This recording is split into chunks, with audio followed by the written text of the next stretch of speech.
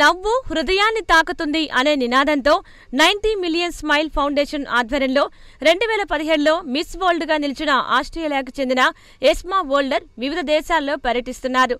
అందులో భాగంగా ఆమె గూడూరులోని ఆదిశంకర కళాశాలకు వచ్చారు. ఈ సందర్భంగా కళాశాల విద్యార్థులు ఆమెకు ఘనస్వాగతం పలికారు.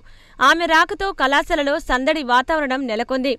ఈ సందర్భంగా ఎస్మా వోల్డర్ విద్యార్థులను ఉద్దేశించి మాట్లాడుతూ పేద కుటుంబంలో పుట్టిన తాను ఆత్మవిశ్వాసంతో మిస్ వరల్డ్ స్థాయికి చేరుకున్నట్లు తెలిపారు.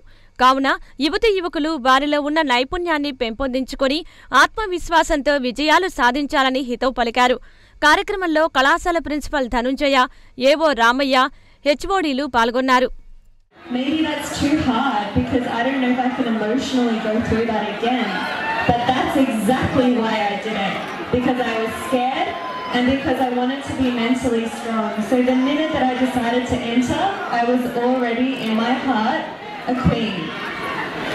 And that's when I didn't give up, and that was the year that I actually won the crown.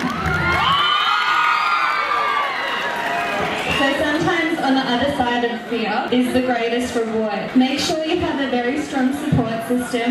Make sure you work on your skills, you work on your heart, you continue pursuing your dreams, and they can come true. Don't give up your studies, they're very important. So now I always use my psychology to help people. And now I'm on the 90 million smiles mission, traveling all around the world with my crown to help change the lives of kids in every possible way. And from the bottom of my heart, I care about each and every one of you. And I want to see all of you succeed in life. No matter what you do, just know that I'm going to support you.